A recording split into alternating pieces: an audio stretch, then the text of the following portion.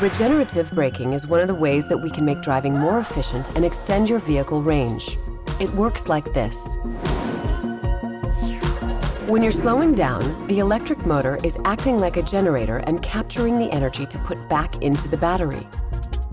It's a feature that's available in electric vehicles, so look for the Regen on-demand paddle on the back of your steering wheel and the one-pedal driving button in the center display. There are a few levels to choose from. For the lowest deceleration, you can operate with one-pedal driving turned off and simply ease off the accelerator. To increase the deceleration and the energy returned, you can operate one-pedal driving mode, and there are two ways to activate it. For faster access, you can press the one-pedal driving button in the center display.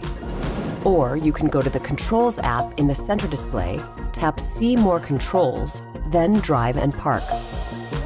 From there, you can turn one-pedal driving on or off, or select High for increased levels of regenerative braking. With this mode active, taking your foot off the accelerator pedal results in a significant regenerative braking effect. In fact, the vehicle will come to a complete stop without touching the brake pedal.